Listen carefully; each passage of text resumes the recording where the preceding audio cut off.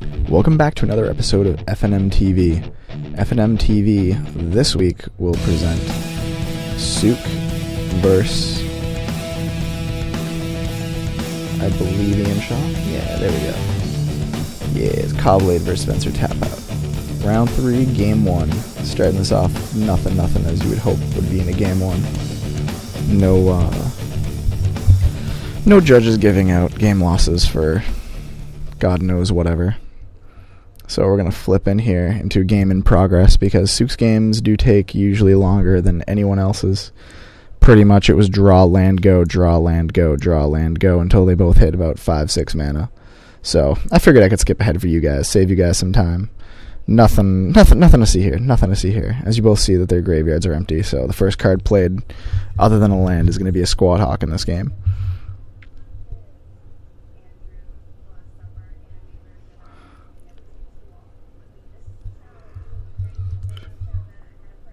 Shuffle in a cut, put those bad boys in your hand, and we'll see what he does here with those Squad Hawks.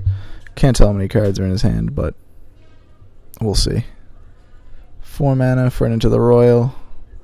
Wants to make him discard. And Souk wants to draw a card.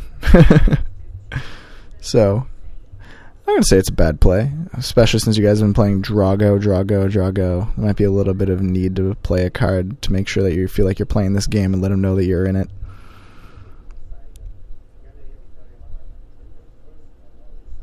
I think the proper play is just to really let it resolve. It's not that big of an issue to discard a Hawk if you really have to, or a land for that matter, since you're already sitting on 6 and you're going to draw on others. So Souk hits his 6th land. He's going to tap 3, what it looks like, to set up a Blade Splicer, I would take. Or at least with his deck, I would assume it would be a Blade Splicer. Souk wants to make sure he taps the right mana. 1, 2, 3. Yep. Leave that tech edge open. Oh, it's a Jace. Baby Jace. Nothing wrong with that. Solid play. I'm not entirely sure what Ian's going to do, but I think he lets it resolve since Souk is going for his dice.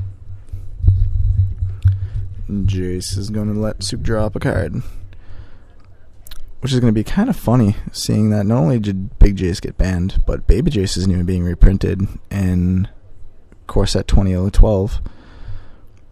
This is going to be a new Jace format with no Jaces yet. No new Jaces. I mean, I really don't see Jace being an Innistrad, so I feel comfortable saying that.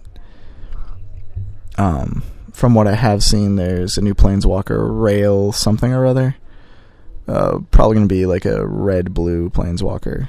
And we're going to get Liliana Vess, which will hopefully be, like Liliana Mind Flare, and do the black versions of Jace 2.0. Like, oh yeah, +2 Hemnatorak you. So, all sorts of ridiculous. You guys in the comment section for this video, this is what I'm going to do. Every video, if you haven't noticed, going along, there's going to be something I want you guys to post up in the comment section. See what you guys, what do you think the new Liliana will end up doing in this Innistrad set coming up in October? What will her abilities do? And keep the flaming to a minimum for everybody. Try and make it reasonable and believable. So we have Ian playing Emeria Angel, dropping a land, getting some birdies to hit the board.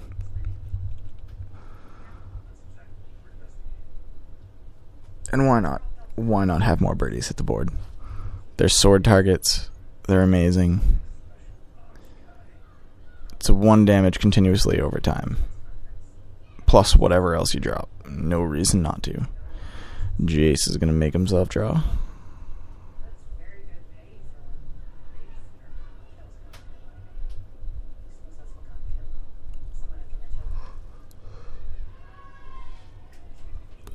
I really don't like Baby Jace as a replacement for Big Jace in this one coming up.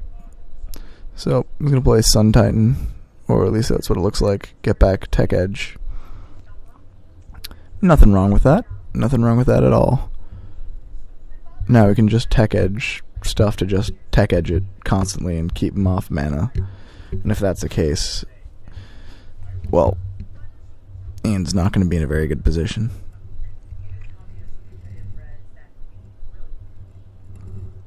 Ian will play a fetch land, get a bird, crack, get another bird.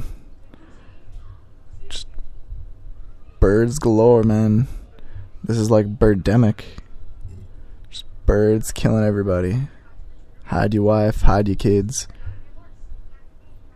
Everybody getting raped in here. Everybody.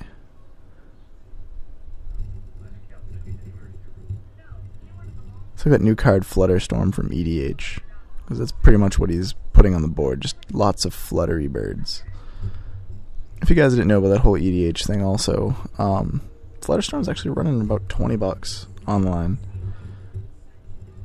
$20. Legacy, if it's good in Legacy, it just pumps that cost for that card up so much. Not to mention that, like, that deck is pretty decent by itself, but that one card Flutterstorm is now $20. I'm not sure what Spell Crumple is, not being a rare, and in that could be decent, but oh well. Phyrexia Metamorph copying Sun Titan, which that will more than likely end up fetching probably another fetch land, or yep, another fetch land, get another bird, and it's just birds galore right now. So many birds, so many birds. So much deck thinning. And you can see why Souk's matches end up taking so long. Control matches naturally take a long time unless they're against aggro, but control against control, these matches are drawn out. There's a lot of things you need to weigh. Playing this card now, saving cards for later. What's the best trade-off? How you can extend your life on a bad situation just to keep you in the game, because control against control, you're not going to be running burn spells, so you get down to like 3, you can still end up coming back to win that. Souk is stabilized so many times at like 2 life, 1 life, 4 life in that area, especially with his deck and how demanding it can be with board presence. But it's what it is. It's control. It's a pain in the butt to edit these and try and get these down to below 15 minutes for one game, but they are entertaining, and apparently you guys like them, so we'll keep bringing them out to you. Although this following week that comes up, I don't think he has a feature match. I think you got shafted by us. Sorry, buddy. But you will have a deck tech. You'll have our very first deck tech. Probably be you, then Mac McLaren with his aggro-oriented artifact deck, which I'm very impressed with, actually.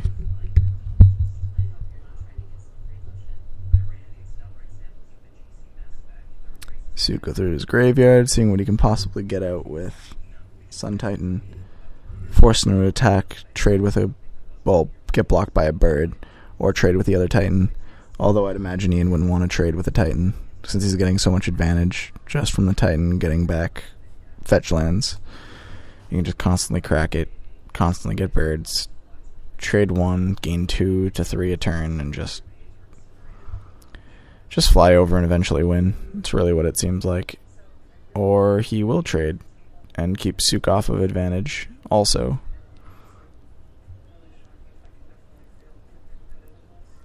I think a person like Ian's position a little bit better to not trade there, but it's what it is.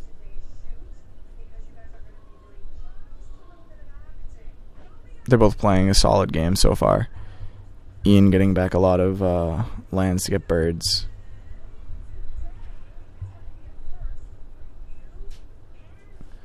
Souk tap 5 mana, what it looks like, probably a Venser. Oh, Gideon. And it's going to eat a counter spell, and Souk will re-counter it with probably a Spell Pierce. Yup. So now Souk seems to be commanding board presence. I'm not sure what I'd do in his situation here. Gideon comes in with 6 counters. He has 5 birds plus a Myria. I think it Assassinate. Yeah, it seems like the proper play. I'm not sure what Souk would have to defend Gideon, but you really have to get that Myria Angel off the board. Otherwise, things are just going to go from bad to worse, and that's 5 damage coming in. So, we'll see here. Gideon can be very problematic.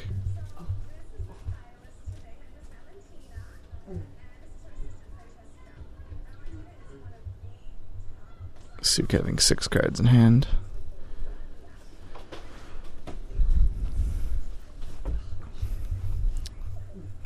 Souk, I think, has 8 mana on board. Ian has 6. 2 mana, 2 blue, 4, 5 to animate Colonnade. So Ian wants to wipe those boards of Planeswalkers right now. So I think the distribution here is going to be a Gideon and Jace. They both die.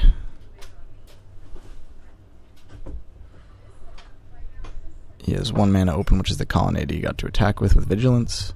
Souk will untap, see what shenanigans Souk has in store for this one. 6 cards in hand, he should have something to get himself back in. And this is why these games are actually pretty entertaining. They're drawn out a little bit, but they're entertaining because they always go back and forth, back and forth. And Souk's going to clear the board with a Day of Judgment. And Ian can put his sideboard tokens back in the sideboard. Souk will clear that out. Now he can start reloading the field. I'm not entirely sure with what he wants to do with it, but maybe a Blade Splicer seems pretty good in this situation. Or another Baby Jace, that's fine. Get more advantage, fill his hand back up again. Force him to animate that Colonnade if he wants to keep it off the board. Which is, if I was Souk, I'd be more than happy to have someone just constantly go into Colonnades and just start swinging at Planeswalkers. Yep, and that's what he's going to do. You keep him off putting actual board presence on, however his hand does get bigger.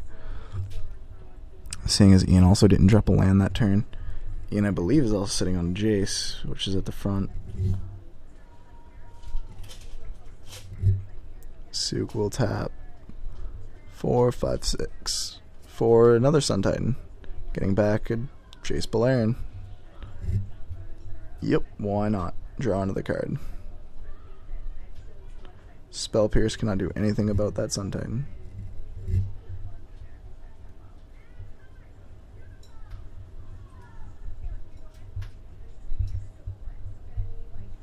So, right now, Colonnade really doesn't do you very much good. So, you need to start putting some board presence out to be able to deal with what Souk has. Jace isn't really a big deal right now. It's a big deal when you're playing from behind. But Ian technically really isn't playing from behind right now. They're playing pretty even footing, regardless of the fact that Souk has 2 on board. So, 3 mana to bring out sort of War and Peace. I'm a tad confused, but Ian usually has something planned. So, Squad Hawk's out and gets leaked. Yeah, because the sword doesn't really matter. So, Souk made a correct play there. Let the sword resolve, because it doesn't do anything offhand. He doesn't have enough mana to equip it to his Colonnade. If he does animate the Colonnade, he needs 2 more mana. Tech Edge that Colonnade, so that's not even a possibility anymore. Baby Jace will draw him a card. Play a Glacial Fortress. Oh, these going back and forth, it really depends who draws what, but those Sun Titans are doing all kinds of work right now.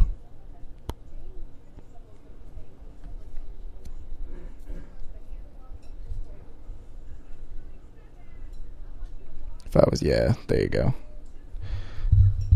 Take out the blue-white source. There's no other tech edges. Gonna Venser, and then here comes the Planeswalker control completely.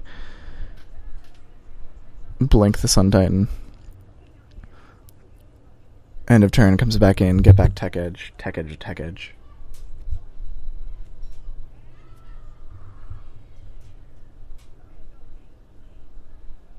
Yep. And then that's just... It's brutal. It's brutal. Reuse of tech edge constantly with that Sun Titan. And Souk will end up taking this, and that's it.